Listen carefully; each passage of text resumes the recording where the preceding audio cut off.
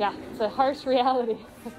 She's talking about food insecurity, and Bostonians are living through that harsh reality now more than ever. 1 in 11 children before COVID were food insecure, and that number is unfortunately now 1 in 5. Stephanie Smith and Amanda Trombley work at Food for Free. It's an anti-hunger organization in Cambridge. We're packing 500 boxes on Tuesday, 500 boxes on Wednesday, filled with a couple really solid dry goods that are staples, and then a bunch of produce.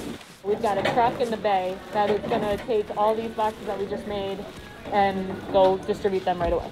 These volunteers pack and distribute hundreds of boxes weekly. Since the pandemic began, Food for Free's volunteer count has jumped from 20 to 300 people per week. Right when COVID hit, it was an all-hands-on-deck situation. We're seeing more of a need now because the economic crisis is just getting worse. Now, COVID has put the need for organizations like Food for Free at an all-time high, but the people here tell me their jobs will get even more important as the world finds its new normal. It's going to take the economy a while to recover from this, so I think the need is still going to be pretty significant. But that need doesn't just exist for those who are food insecure. Volunteering during COVID has been a lifesaver for the people that we're serving, but also for the volunteers themselves. I mean, people are isolated, alone.